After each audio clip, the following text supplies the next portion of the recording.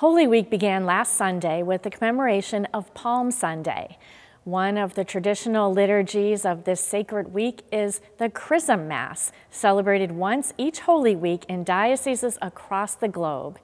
Here in Western Massachusetts, the Chrism Mass was celebrated by Bishop William Byrne at St. Michael's Cathedral on Tuesday. This very special liturgy was live streamed as priests from across the diocese came to celebrate the Mass in this symbol of solidarity with the bishop.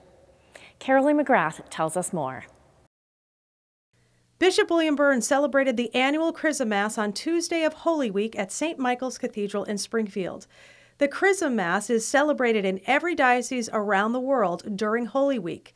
During the Mass, the bishop or archbishop blesses the holy oils and consecrates the holy oil of chrism. The oil of the sick is used in the sacrament of the anointing of the sick.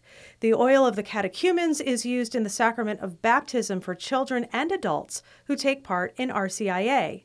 The holy chrism is used in the sacrament of confirmation, in the baptism of an infant, during the ordination of a priest, and the consecration of a bishop. It is also used in the consecration of a church or blessing of an altar.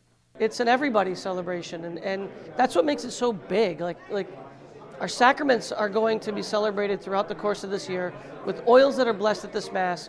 In addition to the blessing of the oils, the Chrism Mass is a time for the priests of the diocese to renew their promises, their vow of obedience to the bishop, and their vow to serve God's people. It unites us as priests to all renew our vows at the same time, whether you're just a few years ordained or 50 years ordained. We all made the same vows. We all made the same promises. We all serve the same bishop, the same church, the same God.